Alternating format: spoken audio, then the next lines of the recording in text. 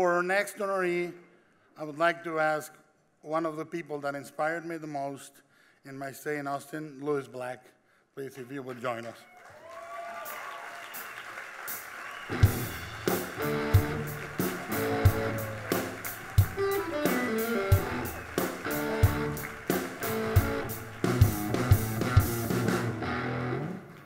I get to be on stage with Guillermo Del Toro and Robert Rodriguez, and so what did I do to deserve this?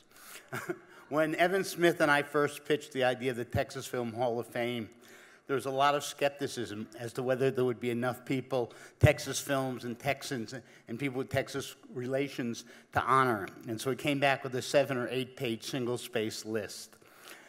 Tonight is easy. That list was easy. Honoring the people who have accomplished, the people who have gone out and made movies, the movies that were made, that's easy. What's really hard is seeing talent in kids and in young filmmakers who nobody else is supporting.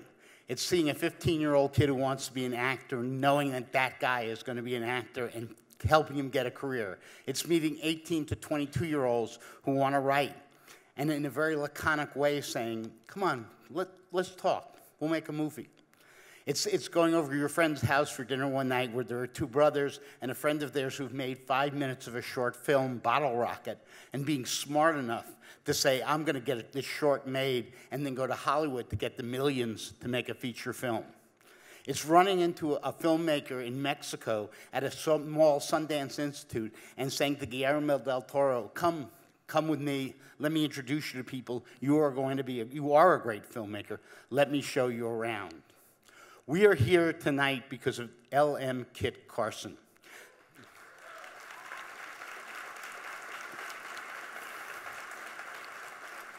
There are so many remarkable things you can say about Kit. Kit helped launch independent film when with his friend Jim McBride in 1967 they made David Holzman's Diary. When he couldn't get the film shown in the New York Film Festival because they were only showing foreign films, he created the USA Film Festival in Dallas. He worked with our friends Tobe Hooper to make Texas Chainsaw Massacre 2 and with Wim Wenders to make Paris, Texas. He discovered the Wilson brothers and Wes Anderson and got Bottle Rocket made.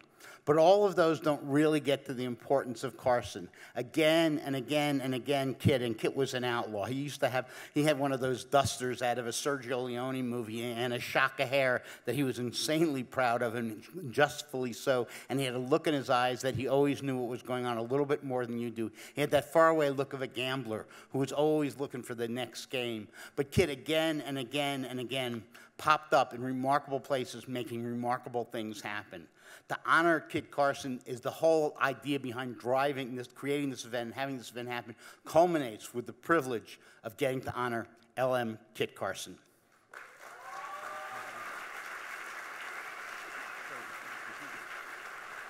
I think if you go to Google and you Google Kit Carson, you'll come up with 2 outlaws. One in the past and then Louis Minor Kit Carson, who was fundamental for many of us, certainly for me, and who created so many things. He was, for me, a major figure that never quite was in the center of the spotlight. He was like Zelig, the Woody Allen character, always in the important pictures, but always on the side. But he was never on the side when it came to promoting and creating new talent and helping it exist. He was never a follower. He was always a leader. He was never behind the bandwagon. He was pulling it. He saw things that nobody else saw, and in that, he's a true visionary. And we are here to honor him with a look at his work.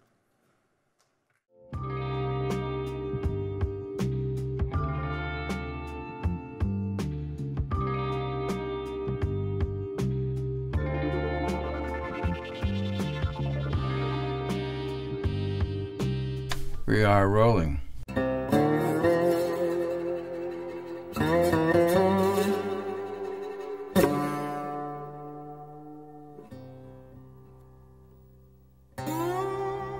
Owen Wilson and I met Kit 20 years ago. He was the only person we had ever met who actually worked in the movie business. and we had never come across someone who would so automatically turn any idea or experience or suggestion into the form of a story. Noted French wit Jean-Luc Godard said, what is film? Film is truth 24 times a second. So I thought that if I put it all down on film, and I run it back and forth, and I put my thumb on it, and I stop it when I want to, then I got everything. I got it all. I should get it all. I should get it all. I should get the meaning. I should understand it. So this is what this is going to be. I'm going to make a diary. Like the famous Lulu's diary, my diary. Kit had a sort of rustic glamour, like a cowboy screenwriter.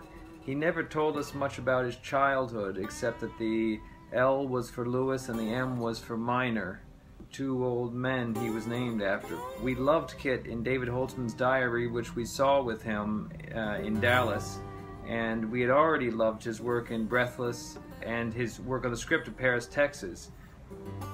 He gave us a one-on-one tutorial in script writing and short film editing, and also a lesson in how to hustle a project into its existence.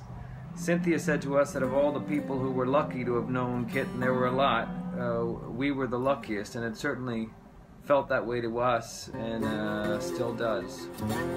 Thank you.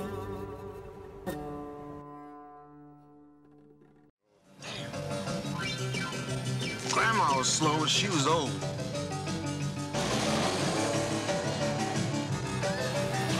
Hey, Joe! You ever kiss a pig?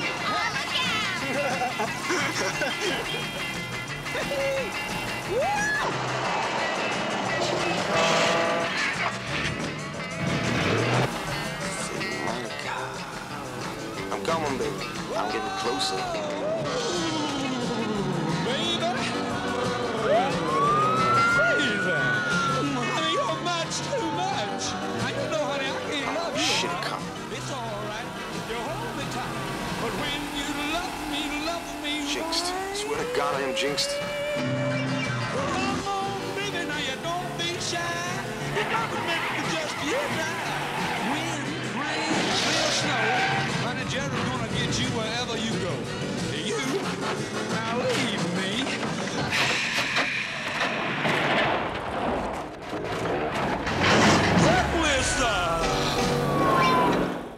I think what I'm trying to do is say, you're not alone. And I think that's important for people to know.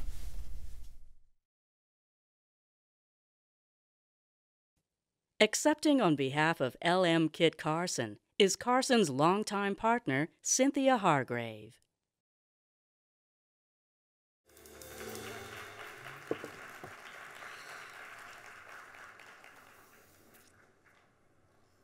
When Kit was 5, while visiting with his family up in the Panhandle, they all went to the movies.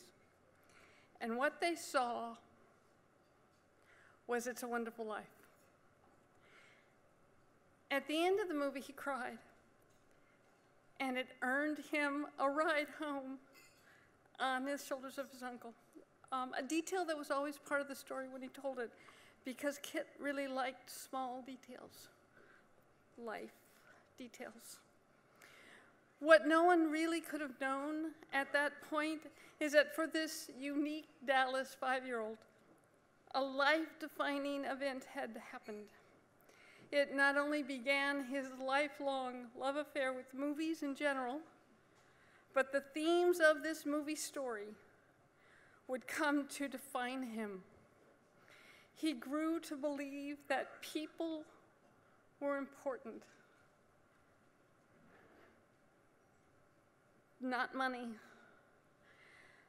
That being part of life, being involved, making sure that your life meant something. That was the point. And it became the way he lived. This movie-going moment formed also his personal desire to tell stories, movie stories, and that's the way Kit would have said it, movie stories. By the way, there's a hyphen between movie and stories, because if you've ever read Kit's work, you know that there was not a good sentence in life that did not have a unusually placed hyphen between two unlikely words. Sharing became a focal point of his life, and his never-ending willingness to share and help anyone, from a young filmmaker in Guadalajara to kids in Africa, or to 20-somethings in Dallas who just wanted to make their movie. His sharing became legendary. Yeah, it's here somewhere. He shared with so many people, but after he shared, he changed their lives. They're here on the stage, they're in this room, they're across the world.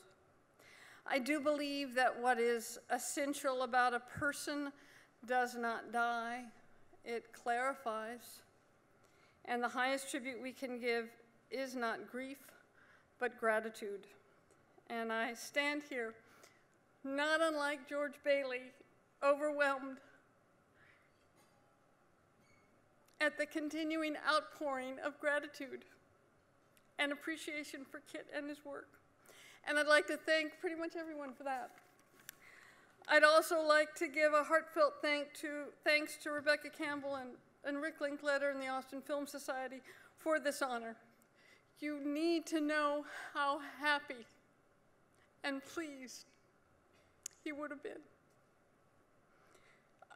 A very special thank you to Louis Black, wherever he went, for all of his passion and generosity in this, to Wes Anderson for his continuing contributions, and to Guillermo Del Toro, who has, from the beginning, always been consistent in his love and devotion. If there's one thing I'm sure of, it's that right now, at this very moment,